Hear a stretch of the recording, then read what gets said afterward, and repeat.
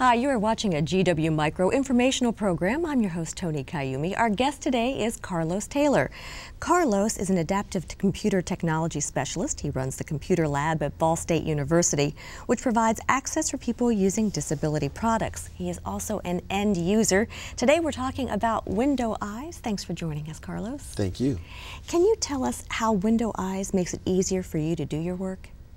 Well, actually, it would be impossible for me to do my work without Window Eyes. Being that I work at a university, there are several people to keep in touch with. So checking email, keeping appointments in the calendar, being able to read blogs and product manuals, research information on the web about various items, and so many different things that I do would be impossible without the use of Window Eyes. In what way do you use the scripting capabilities of Window Eyes? The scripting capability is very, very nice. There's a few scripts I'll mention that I like. There's one that I can use to check the weather outside. It's kind of handy to know what the weather's like before I actually go out of my building to venture off to another part of campus. Also, the progress indicating script is really nice because I can hear the progress of a website or a program that I'm installing and know that either that program is running smoothly as it's installing or if something's not right and the progress is not moving. So that's very handy to know those items as I'm using Window Eyes. What about the place marker function? The place marker function is a very, very nice feature to have to know when I go to a complex website, to know that I can place a marker at the important text that I want to read and then later go back to that same part of that website by pressing a key. I use it a lot for my Gmail account, for example. When I open a new message, there's a lot of links that I am not really interested in. I'm mainly interested in the text of the message.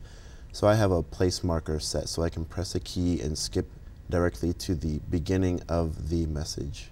How easy is it to download a Window Eyes script?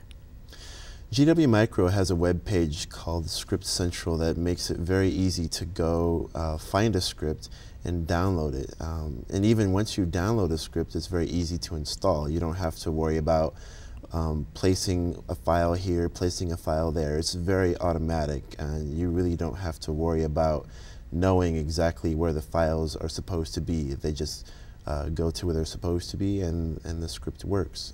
It's also very easy to update scripts.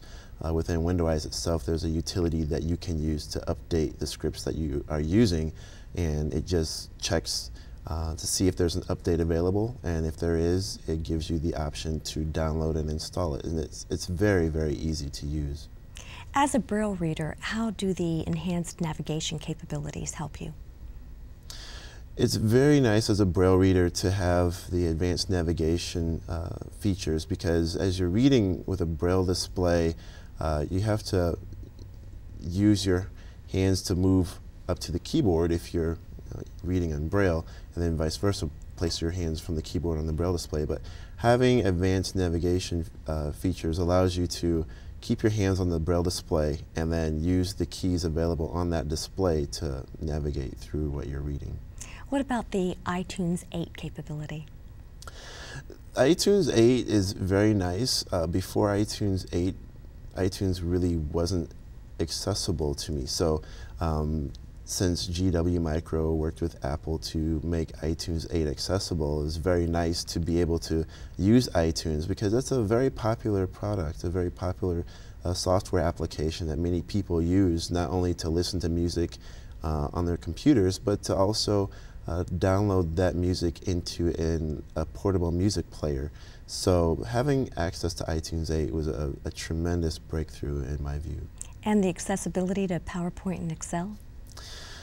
Being that I attend several meetings, people typically use PowerPoint where I work to convey information. So it's very nice for me to be able to ask that individual for the PowerPoint file and then access that information on my own and read the points that they addressed during their presentation. Excel is very handy to use because, especially if you're working with a lot of numbers, or if you just want to be able to format information in nice rows and columns, the feedback that WindowEyes gives in Excel, it makes it very, very easy to use and know how things are presented to a visual user. Thanks for your time. We appreciate you being here, Carlos. If you'd like to learn more about GW Micro products, just go to gwmicro.com.